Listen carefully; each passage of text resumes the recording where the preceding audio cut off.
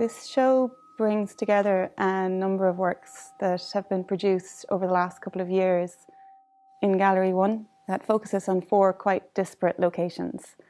And at first glance, I think these seem to be kind of set up along a binary of different kinds of places. On the one hand, you have these airy, open, authentic spaces of the artist's studio and a West of Ireland landscape, in opposition to these more closed or mediated spaces of an academic library and a natural history museum.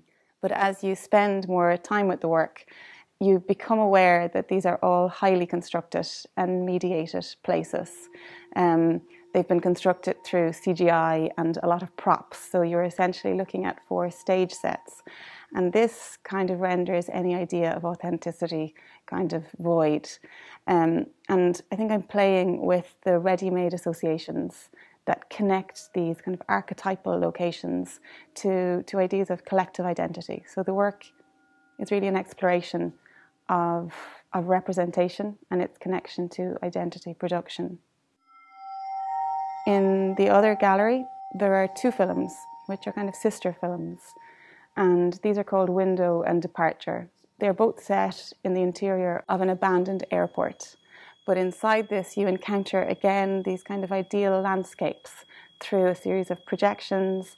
So there's a tension at play in both of these pieces between ideal spaces and real spaces. Both of these pieces are really set up around a tension between stillness and motion. They're made through photogrammetry and through stop motion animation. And each video has a different duration. So within any one installation, the combination of images that you encounter at any one time is always changing. So in a way, you never see the same work twice. There are also a number of photographic pieces that are from a recent series called Inscriptions.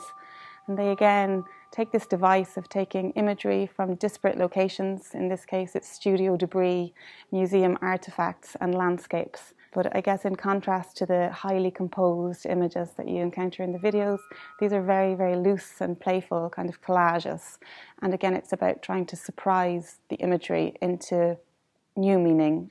And that plays across, I think, across the whole show, is it's really trying to invite the viewer into an experience. And I think essentially that's probably an experience of displacement.